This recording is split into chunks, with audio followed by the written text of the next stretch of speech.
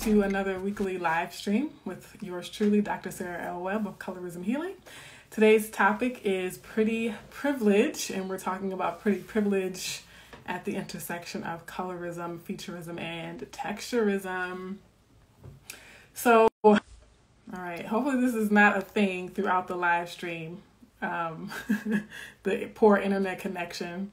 Hopefully we can get through it. But as I was about to say, pretty privilege has been a topic of conversation for a lot of my followers in the comments. And, you know, when I posted the announcement that I was doing this topic for this week, I got so many comments of people talking about their experiences with being pretty, but not feeling pretty, or like having pretty privilege even though they don't feel pretty. People saying how like, oh, I have mixed responses, or I have mixed feelings about this topic. And so I'm really excited to start the conversation. And I'll say this is by no means the final word on pretty privilege.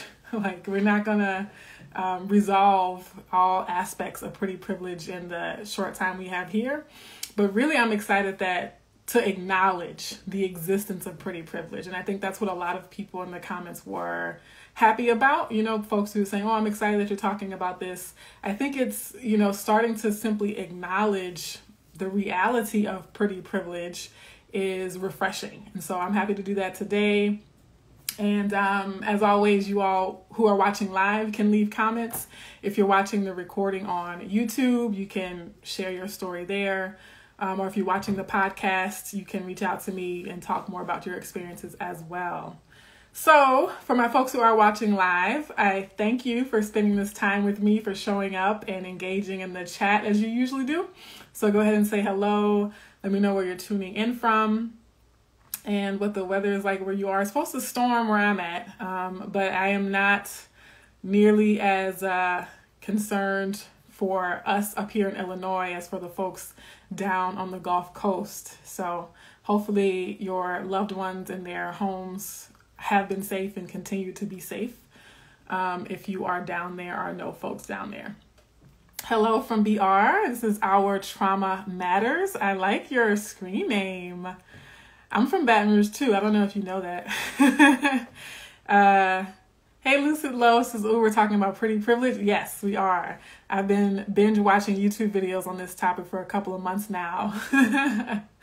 Awesome. Yeah, I definitely noticed a lot of YouTube videos because, as I mentioned last week, like that's kind of how I come up with ideas every week.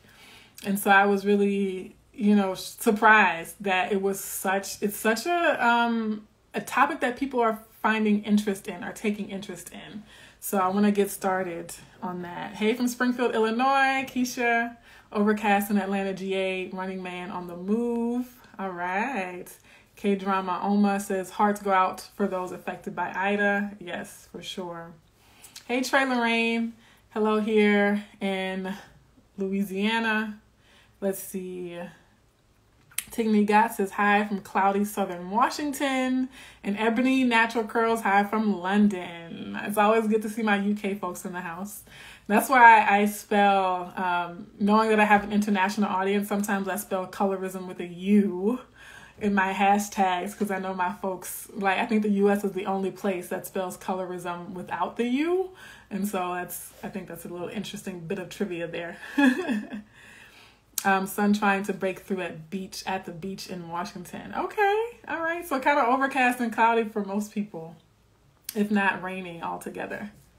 All right. So let me jump into pretty privilege and kind of talk about a review of privilege in general. So I want to start there. I did a live stream that I can link to. If you're watching the YouTube video, I'll link to it in the description. And on the podcast, I'll put that in the description as well. But I did a podcast on privilege in general. So I think it's important to kind of cover some basics about privilege, all the various forms of privilege. And so the first one I think is to keep in mind is that some people have more privileges than others, but most of us have some form of it. Even if you're not the most privileged person in the world, it's still likely that you have some form of privilege. If you're able to watch or listen to or read any of this here online, then there's some degree of privilege that you might have. The second thing is that privilege is not all or nothing. This is a huge hurdle or stumbling block or point of confusion or defensiveness that people have when we talk about privilege, is that people think, well, if I don't have privilege in every area of my life every day, all day, then I don't have any privilege at all, or that the little bit of privilege I have doesn't matter, right? And so I use money and wealth as an analogy a lot of times because I think people can relate to that. So that's kind of like saying, because I'm not a millionaire, that it doesn't matter if I make 100K a year, right? Like, no, it still matters that you make 6 figures a year, even if you're not a millionaire. And so we shouldn't think of privilege as, if I'm not, drowning in privilege, right? Or like immersed in privilege at every turn in my life, then I don't have any. The third thing I'll say is that you don't have to be aware of your privilege to benefit from it. You don't have to be aware of your privilege to have it. Saw how my lighter skin gave me any advantage. I'm like, that's fine that you didn't see it or that you didn't recognize it, but that doesn't mean it didn't give you an advantage, right? And so we have to know that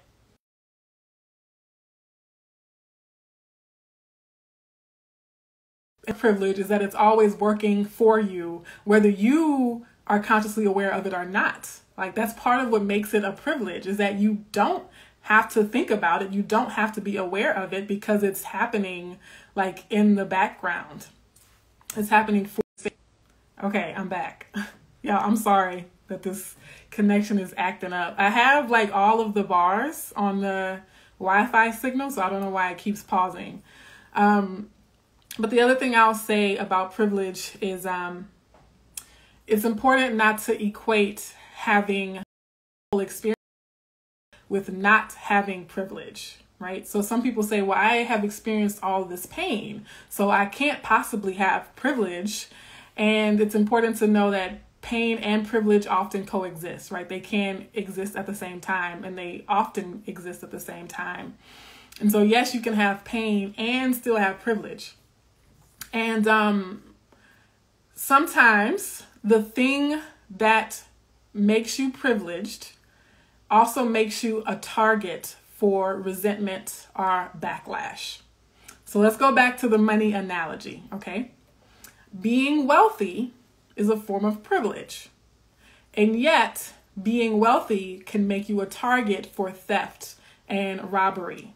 Being wealthy can make you a target for fake friends who only want to get close to you to take advantage of your money, right? Those are very negative experiences. And yet the threat of those negative experiences does not negate the privilege of being wealthy, right? So the song, More Money, More Problems. Yes, more money, more problems. Money does not come free of issues. It doesn't come free of any sort of problem or complication. And yet the reality of having money still being a form of privilege is very real. And so as we talk about things like pretty privilege, a lot of people who are considered pretty in the larger society talk about the problems that come with that and how there are negative consequences to being objectified and that sort of thing. But that reality doesn't negate the privileges that come with being pretty as well, or being perceived as pretty. So that's some things to keep in mind when we talk about privilege overall. Hey folks, come on in the room. We are talking about pretty privilege. And I was just doing a review of privilege in general. And my Wi-Fi has been kind of spotty, so let me keep going. Let me get as much in while it lasts.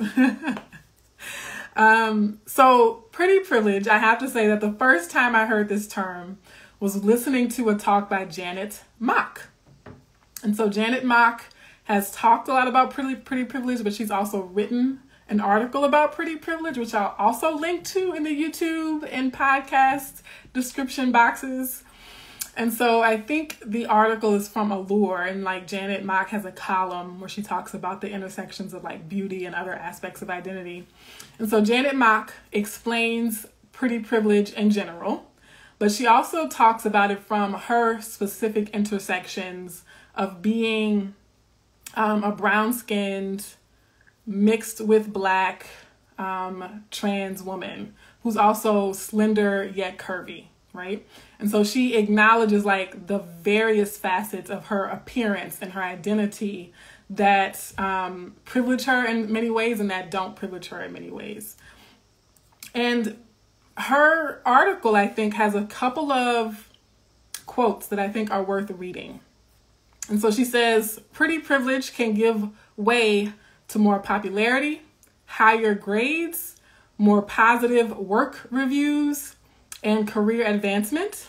People who are considered pretty are more likely to be hired, have higher salaries, and are less likely to be found guilty and are sentenced less harshly. Pretty people are perceived as smarter, healthier, and more competent.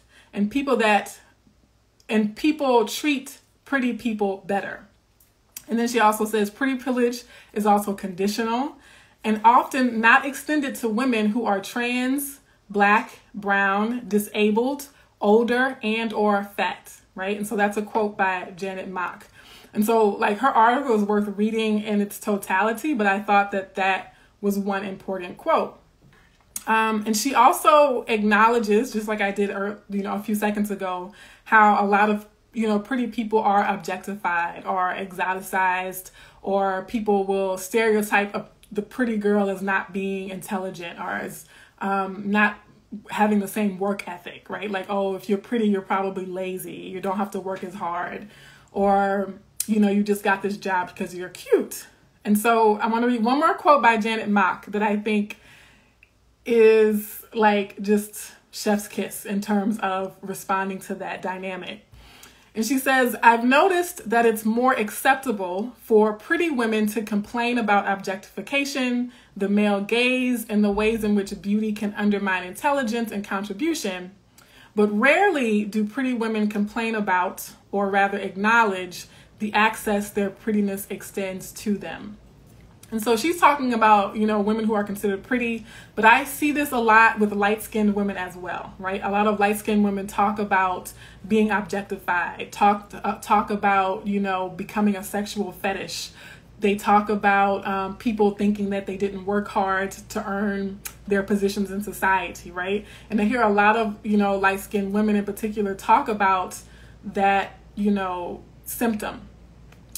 But they're less likely to then be just as vocal and just as transparent about the ways that their light skin has given them real benefits and tangible advantages and leverage in society as well. Okay, let me pause for a second. Thank you, Sarah Bestwill, for the badge. Yay. Your continued support is hugely appreciated. And you're watching from Ontario, Canada this week. Finally on a little family vacay. Awesome. Congrats on being able to take a family vacation. Brittany Cannon says, so how does that work? Being viewed as more competent and not as smart. So it's the assumption, for example, when we're looking at like politicians, or even if we're talking about, in schools, right? The halo effect. Like a little girl in 5th grade who's considered pretty is also more likely to be considered, the smart girl. But because of the ways that pretty people are given access just based on their looks, people also have come to assume or come to stereotype them as not having had to work as hard, right? And this is like mostly in the instance of like the quote unquote dumb blonde stereotype, right? Thinking about girls like the Legally Blonde stereotype, right? Like, oh, you're pretty to look at, but there's nothing up here. However, I think beauty in general, right? And so this is for men and women, that people look at those that they see as unattractive or, ugly even, like if they have that. I don't look at people as ugly, right? So it's hard for me to say these things because I don't use that term to describe people. Thinking that, oh, well, subconsciously, you're probably less capable. You're probably less intelligent, right? And there are studies even that show politicians who get elected are usually perceived to be the more beautiful or the prettier or the more handsome candidate, right? And how perceptions of competence also tie to that halo effect of perceptions of being beautiful or like aesthetic, classically attractive, right? Whether you're male or female or non-binary. And that's the other thing I want to talk about too, is that for men, so pretty, the word pretty is a gendered description, and it's often associated with, you know, feminine, girl, woman types of descriptions, right? So pretty is associated with femininity. And yet men also have a form of pretty privilege. And when I think about colorism, a lot of dark-skinned men are perceived as heartthrobs, are considered gorgeous. Oh my gosh, he's so gorgeous. And like they will have really, really dark skin.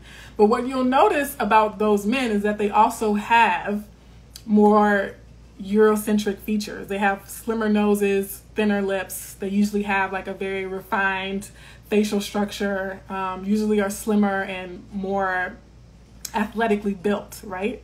And so the black men, the dark-skinned men who are considered acceptable, who are able to sort of benefit from perceptions of competence and intelligence, have certain features and certain hair textures, right? And so that's that intersection there, that even for dark-skinned men to be perceived as attractive, because many of them are, a dark-skinned man is far more likely to be perceived in the larger culture as beautiful than a dark-skinned woman.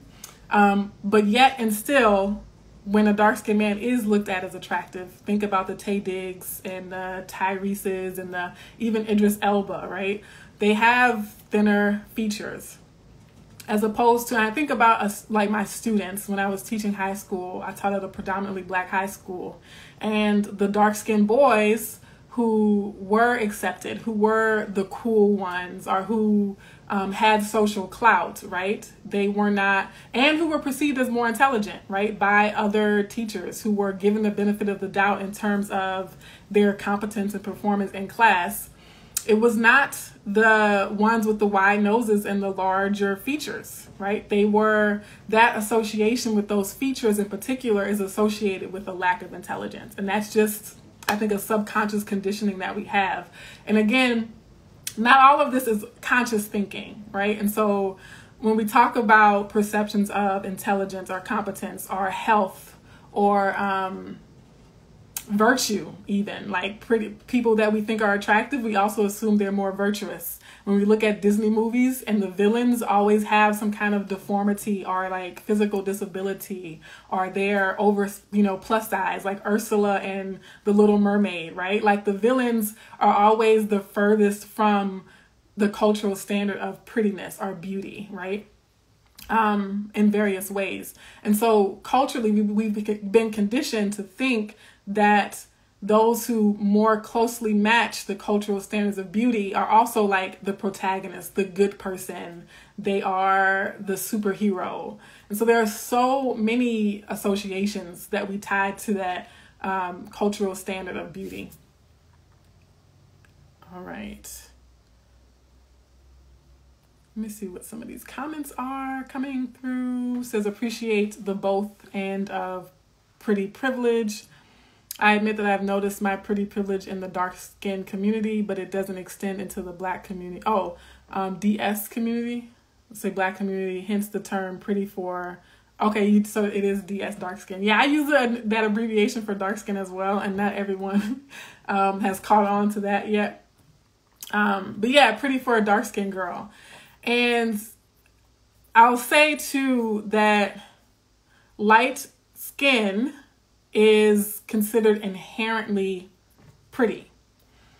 Slender noses are considered inherently, like, it's just automatic that that is pretty. Light colored eyes, automatically considered pretty. Even if you've never seen a person if someone says, oh yeah, she's light skinned with light eyes, like people will say, oh, she must be pretty, right? Even if they've never seen that person before, knowing that they have light skin and long hair and light colored eyes, people already assume that, oh, well, that's an attractive person. And I think this is a good example. A good example of this is when you hear Black folks tell an interracial couple, oh, y'all gonna have pretty babies, right? Now, okay, raise your hand if you know what people mean when they say you're gonna have pretty babies, right? Pretty babies is shorthand for light skin, long curly hair, light eyes, slender features, right? It's like pretty has become synonymous with those features. Like they're synonyms for each other, right? Like you can either say, oh, the baby is light skin, light eyes, loose curls, or you can say the baby is pretty, and people know that you mean the same thing, right? And so a lighter skinned person is more likely to have pretty privilege than a darker skinned person, because lighter skin is perceived as inherently pretty, right?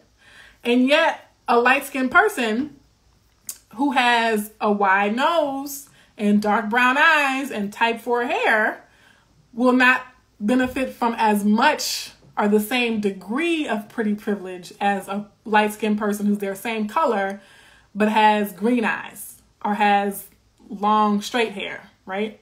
And so these intersections, again, going back to what I was saying earlier about privilege being degrees. And just because you're not the most privileged person doesn't mean you don't have any privilege. And even acknowledging how, I think about my sister with this one, because my sister is several shades lighter than me, but we have essentially the same nose and lips, right? And so growing up in school, she definitely benefited from light skin privilege, and she definitely had benefited from pretty privilege. But she also experienced the but I'm not like other light-skinned girls, right? Who either might be biracial or mixed race, or who are, in Louisiana, they just come from a long line of really light-skinned family and ancestry. And so even she, her hair texture is not as tightly coiled as mine, but it also, could not be straightened with just a blowout, right? Like she had to get it chemically straightened in order for it to look straight. And so there is, this is why I also say even amongst mixed race people, for example, there is that colorism. Not all light-skinned people experience the same degree of light-skin privilege, right? Not all light-skinned people experience the same degree of pretty privilege, right? And yet the correspondence with light skin and femininity and prettiness with femininity, again, makes it more likely that to be light skin is to be pretty. Another way to think about it, if prettiness is seen as a feminine trait and light skin is seen as a feminine trait, then you're more likely to be considered pretty if you're light skinned, right? Whereas dark skin is masculinized, right? Darker skin is associated, people assume that it's a more masculine trait.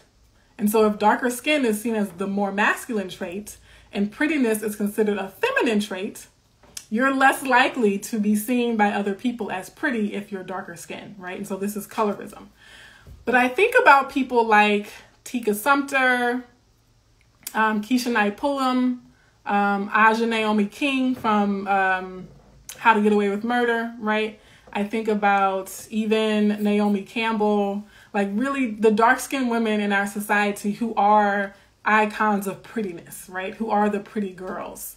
And the one thing they have in common is slender noses, right? Even my favorite, Issa Rae, I love me some Issa Rae, but her features are not like my features. Her nose in particular is not nearly as wide as my nose, right? And so they are gorgeous women, but a lot of the roles that they are allowed to play the pretty dark-skinned girl because of their features, right? And so they still experience colorism as dark-skinned women, but they don't experience the same degree of colorism relative to other dark-skinned women with broader features, right? And so we have to think about featurism, colorism, and texturism intersectionally. Tatiana Ali, for example, has, a more petite nose. She has the thinner lips, and she also has long hair. So she, throughout her career, has been allowed to play the pretty girl, even though she was darker skinned. Whereas, you know, someone with my kind of nose and my kind of hair is almost never cast as the romantic interest or as the lead character or as the pretty friend, right? And so these are dynamics that even if you are darker skinned, you still might have privilege relative to other dark-skinned people. So not all dark-skinned people experience marginalization to the same degree or in the same way. And then for me, I talk about my size as a dark-skinned woman. It's not the same for me as someone with my same color, same hair texture, same features, but who is also in a larger sized body, right? And that's something that I've been very clear about my entire life. Like it's part of the reason why I have a hard time understanding why other people don't recognize or acknowledge their privilege, right? Or why people will say, well, I don't know if dark-skinned people have it hard because I'm not dark-skinned. And I'm like, but I'm thin and I've always been thin. And yet I know what that means in society, right? Like I've seen and observed who gets put on the cover of magazines, who gets cast in the leading roles, who's the love interest and who's their funny sidekick, right? Who's their funny best friend. And I see also like the outright explicit hatred and bullying of people with larger bodies. And so I think even for us dark-skinned women who experience colorism, we can still benefit to some degree of pretty privilege, right? Even if we're not considered like the prettiest girl in the world, because we don't match all of the European standards of beauty, we can still acknowledge that there are times when we've been given space, we've been given access, we've escaped or avoided like dehumanizing or demeaning ostracization because of our features or our hair texture, right? And then one other thing I want to say too about pretty privilege is that it's also about the packaging of your features. So it's, yeah, your natural features can be a source of pretty privilege, but it's also how you package them.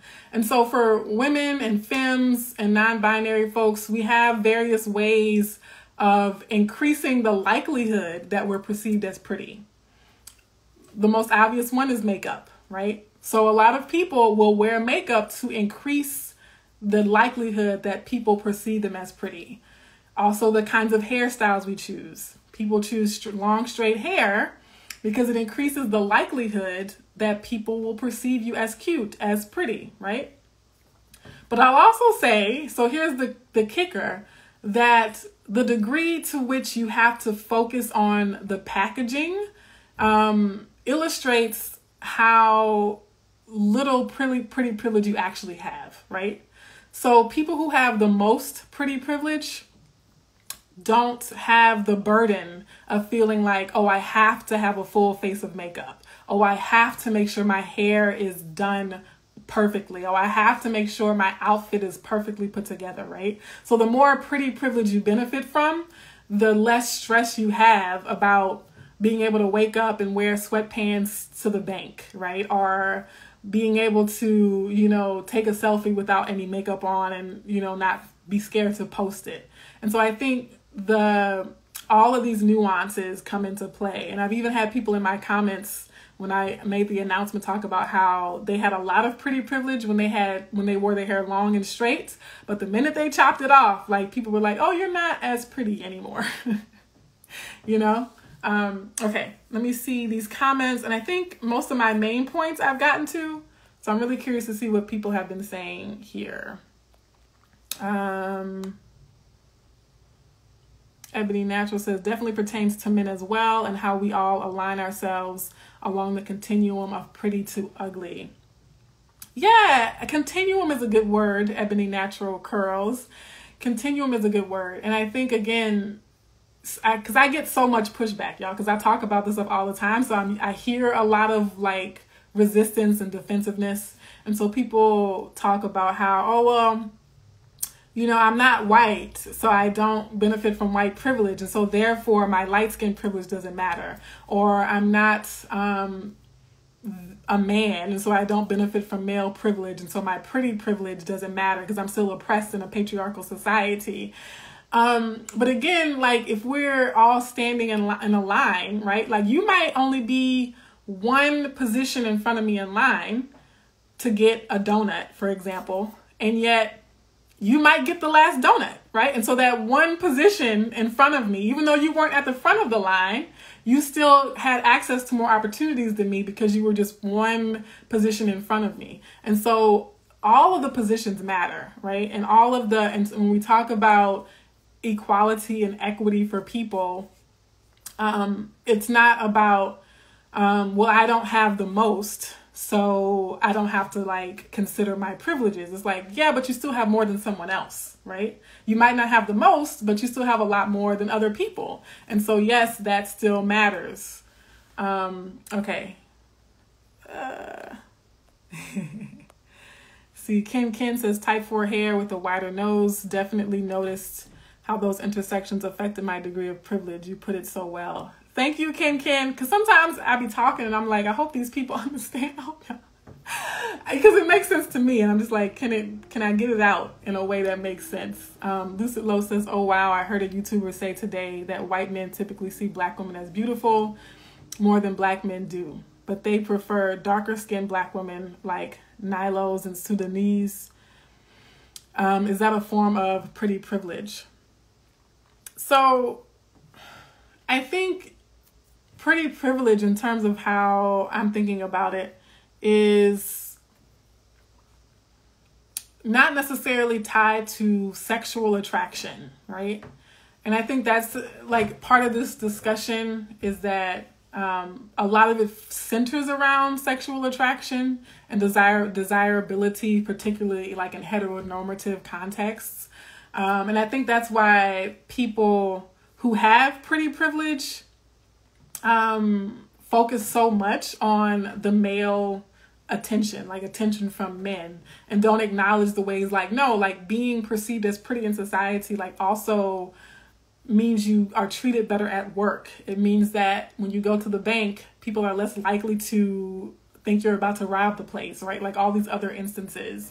But I think it's hard to like define a white man's attraction to like a really dark-skinned person or like a Sudanese woman as pretty privilege, because I don't know if it's systemic enough. I don't know if that instance is systemic enough to be considered like pretty privilege, right? So that's my thoughts on that, right? Like I don't know enough about that dynamic. And to be honest, I don't know, like if white men are more likely to see black women as attractive as black men, right? Like maybe that's something we can discuss. I'm trying to think about, anything else I've read that might point to that. But I honestly don't think, I'm stuck on that one. Lucid Los, you stumped me. Because I think what I'm struggling with that question is the assumption that white men are more likely to find those women attractive than black men. Because if we're talking about an international context, like do they mean white men versus African American men, or like white men versus black men all over the world, right? And like, so I think that question is like really troubling for me to like fully respond to, but we can definitely continue that conversation as well. Trey Lorraine says we can see these standards of beauty within filters on social media as well. Yeah, the social media filters are a big one that people talk about in terms of not only do the filters like lighten your skin tone, but a lot of times they'll like add makeup, or they'll add long eyelashes, or they'll like highlight your cheekbones, or like, they'll add contouring in a way. Really interesting filters. Black Knight 06 26.2 says, is Featurism good or bad? And what shall we do about it if it is bad? Yeah, so Featurism is bad in the sense that it's like colorism or sizeism or ageism or ableism, right? So it's the expectation that you look like this very narrow norm, like this very narrow expectation of what is acceptable. But even more so than just the aesthetics of prettiness are all of the associations of prettiness, like being more competent, being more virtuous, being safer, being more innocent, right? I think that's when it really becomes a problem, is that it's not just like, oh, I like ice cream, I like chocolate ice cream, you like butter pecan ice cream, and that's that. It's like, no, I think this person is pretty, and therefore subconsciously I also think they're more innocent. I also think they deserve more grace and more compassion. And because they're prettier, I'm also going to protect them and defend them in the face of trouble. I'm going to throw my support. I'm going to mentor them. I'm going to sponsor them because they're the cute one, right? You think about, classrooms are classic cases of this, right? Teachers defending or coddling or even supporting and giving the benefit of the doubt to the cute little girls, right? Or to the cute little boys, or to the handsome little boys. And the boys and the girls that they don't see as attractive, the boys and the girls that they don't see as cute, are the bad ones, are the less intelligent ones, are the troubled students, right? And so that's why it really becomes an issue. It's not, if it were only like, oh, they don't think I'm cute, but they treat me the same way, then we probably wouldn't need to have this discussion. But the problem is that who we perceive as cute also determines how we treat them. Unless we're actively trying not to do that, right? Like, the people watching probably don't do this, but society as a whole does do this. Lucid Low says, exactly, I am natural and I don't straighten my hair often, but when I do, I get treated so much better. It kind of hurts my feelings. Yes. Yeah, I'm sorry that people, can't find it in themselves to treat you the way you deserve to be treated no matter what your hair looks like, right? Like, that is an unfortunate thing. Trey Lorraine says, it makes so much sense. It makes total sense. Thank you, Lucid Los. You are a real one. I'm gonna have to, your question really is gonna make me think. And so now I need to go and do some research on that particular topic. Hey, Jordan Sambu says, what do you think of people who say that the construction of beauty doesn't include Black people because beauty is political? The halo effect too. Pretty teachers engaging in inappropriate relationships with students are given more leniency. Interesting. Missy Camille, Mixed Fat Chick, Latanya R. Moore says, yes, even in media, I notice how the white or light girls are always being rescued and protected. This further conditioning viewers, if they're not aware, to believe light skin or white skin need protection. So Latanya R. Moore, absolutely. I posted a question on my personal Facebook profile asking how many movies have you seen where someone's risking their life to save a Black woman? Bonus points if she's a dark-skinned Black woman, right? And so yeah, the social conditioning that we're going to save and rescue and support and care about and value and risk our lives to defend and stand up for these white/light women. And the movies with dark-skinned women, the dark-skinned women are either saving ourselves, or we are the villain, or we are the bully or the antagonist, right? Or we're saving other people, right? But rarely is it a dark-skinned woman having people come to her aid, coming to her defense. Usually she's the one kicking butt and saving other folks, right? And bearing the burden of saving the community, right? Yeah, all those expectations. Missy Camille says, it's more than how you're treated day to day. It can literally change your lifestyle and income. Right. Yes. Oh, yes, absolutely. Thank you for putting it in those very clear terms, Missy Camille. If you get the job because someone perceives you as being prettier, whether it's conscious or not, then that could literally change the entire trajectory of your life. And getting the promotion, like when Janet Mock, so I don't know how many of you were here when I was reading the Janet Mock quotes, but Janet Mock said that, you know, pretty people are more likely to get positive work reviews. So when you're going up for review at your workplace, you're more likely to get a positive review. Customers, clients are more likely to think you're kinder and that your customer service is better and that you're more polished and you're more professional and like, oh, we just really like so-and-so's, you know, I don't know, work or service. And we don't even acknowledge or realize how much of that is tied to your aesthetic appearance.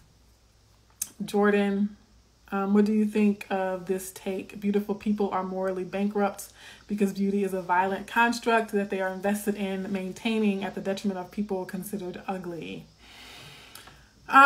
So I was actually going to ask you to clarify your earlier question too about standards of beauty not including Black people because beauty is political, right? But in terms of that question specifically, you know, the idea that beautiful people are morally bankrupt.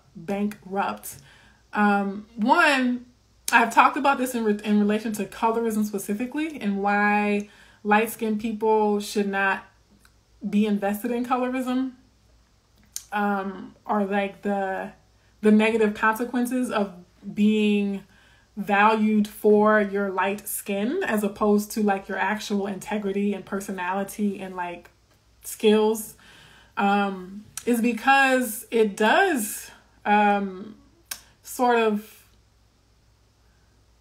bankrupt. I don't know if it's like more bankrupt. What words would I use for that? You don't develop like your true or actual personality. And so you do have stories of people who've always been considered pretty who never took the time to develop other aspects of their life, or who never took the time to develop other aspects of their personality because they were like, okay, my physical appearance is what's getting me into rooms. My physical appearance is what is my social capital. So I'm investing totally in that, right? And then something happens, they start to age. And like, you know, like Janet Mock said, like older people are no longer considered the pretty ones, right? And so then you're like, okay, well, what else do I have, right? And so, yes, it can create like a shallowness or a hollowness of personality if you invest in that form, that social structure, if you invest in that cultural practice, right, of exchanging beauty for, you know, access to things and value. But yeah, I think, so here's the other thing I'll say too, is that I don't think being pretty inherently makes you bad, for one, but also pretty privilege is slipperier than other types of privilege, right? So if we talk about cis male privilege, right, like that is a more concrete marker, whereas we might perceive people as pretty. We might perceive someone as gorgeous, like downright gorgeous, and yet they don't have pretty privilege, right? And there are people that we might look at and say, oh, well, she's not that pretty. Like, I don't think she's that pretty. And yet she very much does have pretty privilege, right? And so one way to think about pretty privilege is like, how closely do you align with the social standard, the social idea of pretty?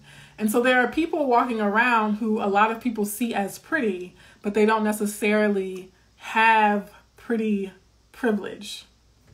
Because like when I look at myself, I see pretty, but I don't have pretty privilege the way a Beyonce or an Alicia Keys has pretty privilege, right? Yeah, so I think that also makes the conversation complicated, right? And we have to be careful to embrace the nuances of all of this.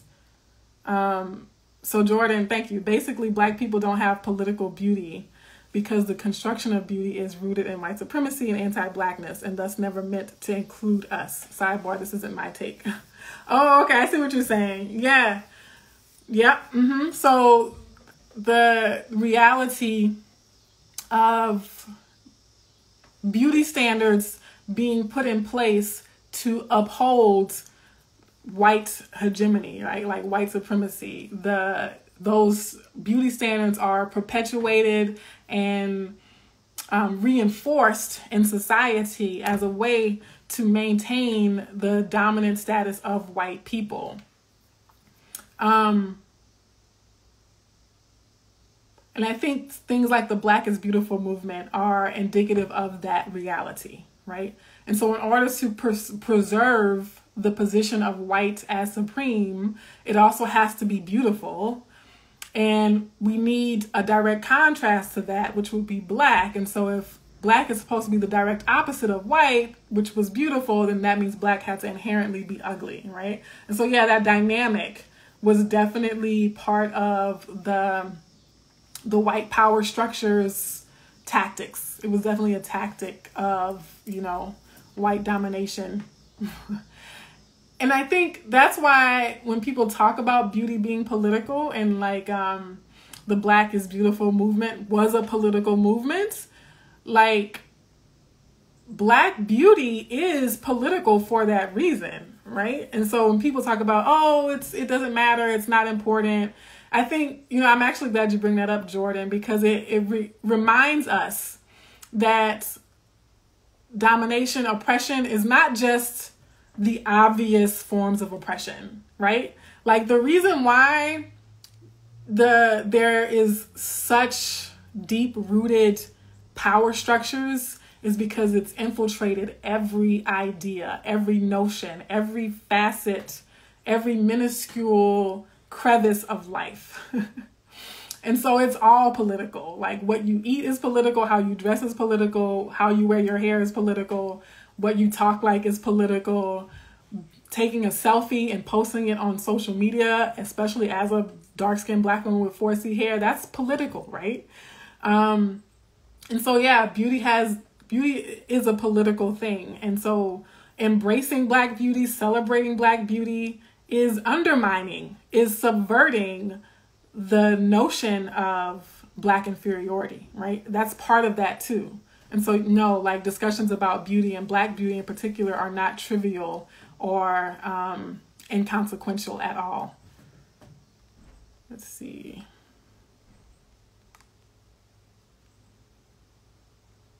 Pretty is subjective in many cases unless it properly aligns with Eurocentricity. Yeah. And I think, people who would, like, a lot of people say, oh, you're gorgeous, you're so beautiful, you're so pretty, when they like comment on my posts and like my TikTok videos and stuff like that. And yet those people are aware that because of racism, colorism, texturism, featurism, that I would not have pretty privilege in the sense of, aligning with the social norms of prettiness and beauty. Jordan says, I believe for this issue to be resolved, capitalism will have to die because there are entire industries that feed all beauty standards and everyone participates in it. Mm-hmm. Yeah, and I think a lot of folks who talk about oppression talk about how we have to dismantle all forms of oppression. And one of the reasons why we haven't successfully liberated ourselves from one form of oppression is because we're trying to cling to a different form of oppression that upholds the oppression we think we care about, right? So you have a lot of people, a lot of Black people, for example, let's use that as an example, who are like, yeah, we want racial equality and we want to like dismantle white supremacy and we want, Black liberation, but we really like capitalism. We really like that. And so we're sabotaging our efforts. We're sabotaging our work to, for racial liberation because we aren't ready to let go of capitalism. And so same thing with like patriarchy and sexism, like all the white women who claim to be feminists and all the white women who claim, to want women's liberation are clinging to racism. They don't want to let go of that white privilege. They don't want to address the racial dynamic of that. And similarly, I know a lot of white people who are like, yeah, class first, class, you know, class. And I'm like, okay, yeah, but your whiteness is social currency as well. So if you're not also trying to talk about your white privilege, you ain't really gonna get rid of class privilege either, you know? So yeah, like I think a lot of us sabotage the issues we think we care about because we're holding on to other issues that directly support and uphold other systems. Adria says, yes, subjugation can take on so many forms, both invisible and visible, are equally violent. Like the modeling and entertainment industry fuel these beauty standards. Ugly people receive the death penalty and longer prison sentences. Ugly people receive little to no empathy. I agree with people who say that beauty is also a form of social class. What is the action to counter the social construct pretty privilege?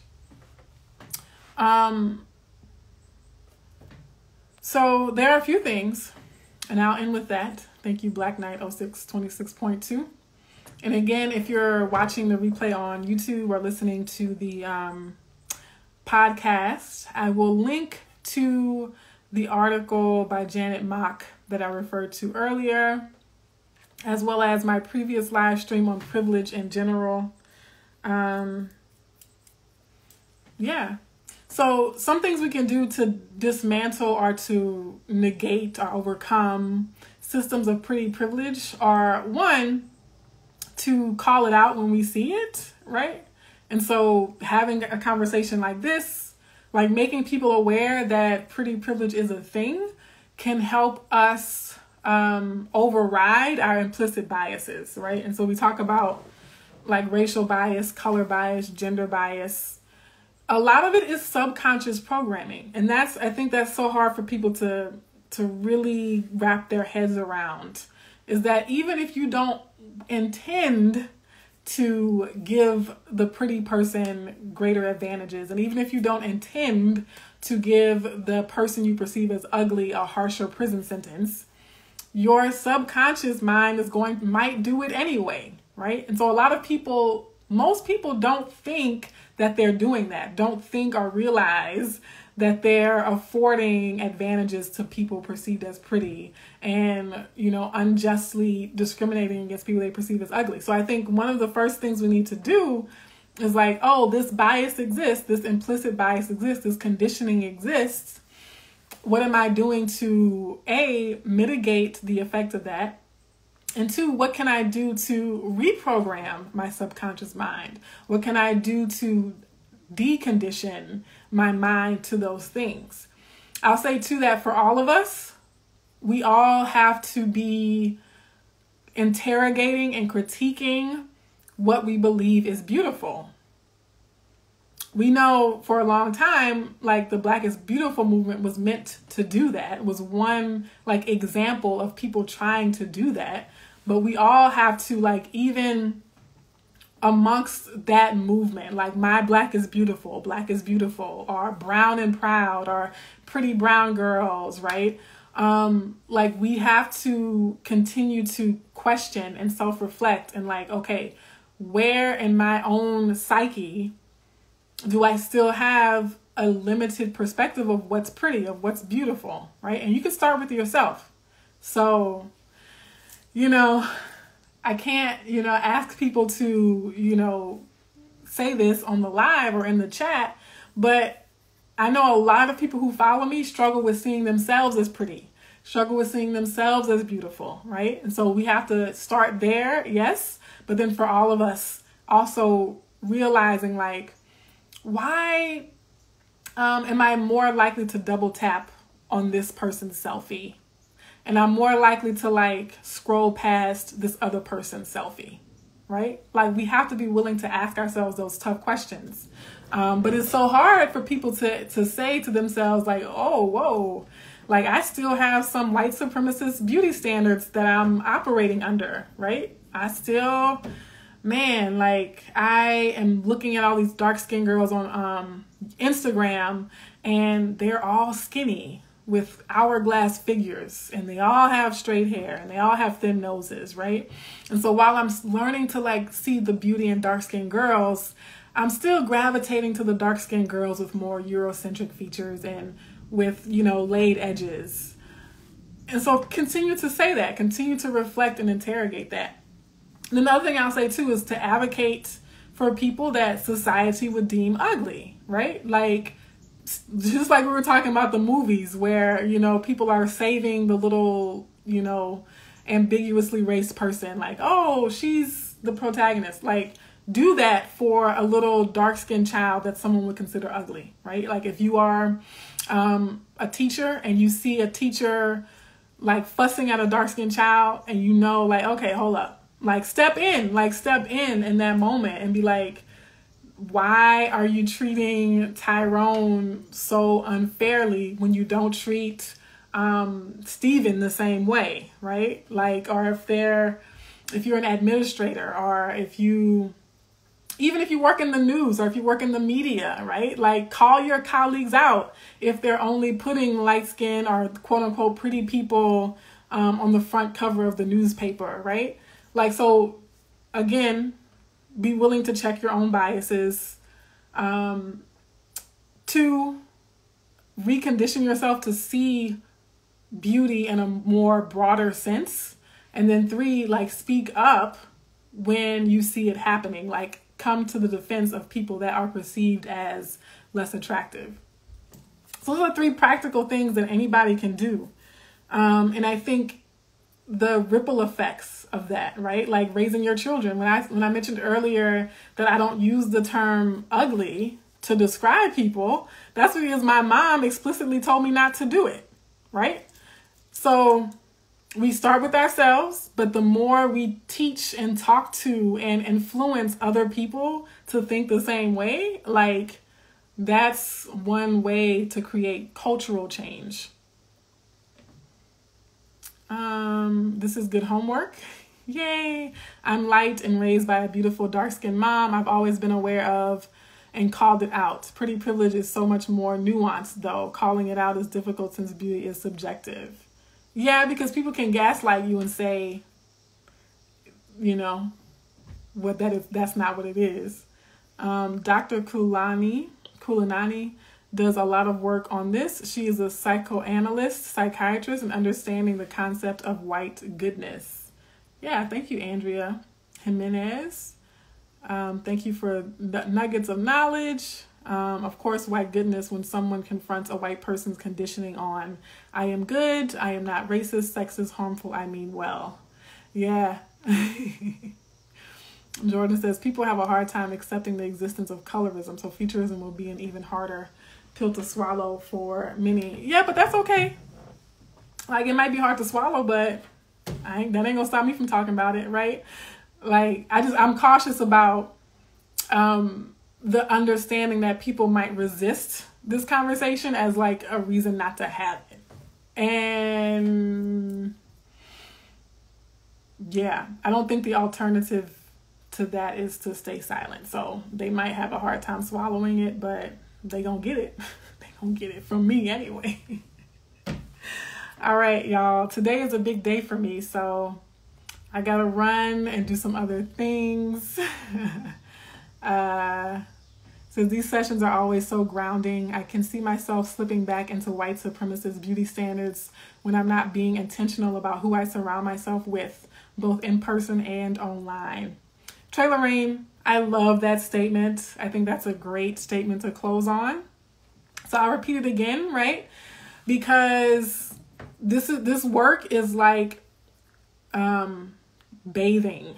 Like, we can't take a shower one time and think we're clean for the rest of the year. Like, oh, I took a shower last March. Like, I'm good. Like, no, we have to continue to bathe, continue to brush our teeth, continue to wash our face on a regular basis. So I think Trey Lorraine says, you know, she says, I can see myself slipping back into white supremacist beauty standards when I'm not being intentional about who I surround myself with, both in person and online. So continue to interrogate yourself, continue to self-reflect. It's a perpetual process. Okay? Yes, thank you all. Thank you for these thoughtful and necessary conversations. Thank y'all. I try to do justice. Like, I really want to do justice to these conversations. I know I'm only one person, and I'm by far not always like the most articulate or even the most informed on every single live stream that I do, but I know it's still my responsibility and my calling to have the conversation anyway. And I don't, because, I don't want to cower in fear of, well, someone else said it better than me, or someone else explains it better than I do.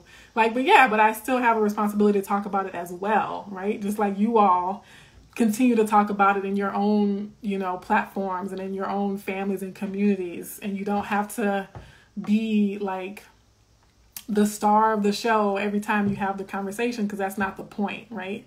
So I appreciate your grace. I appreciate y'all's support, the people who buy badges from week to week. I appreciate your contributions to the conversation. There's always like really interesting ideas that you all present. So let's keep having a conversation. Keep learning from each other and with each other. So thank you. Bye. Mwah. Mwah.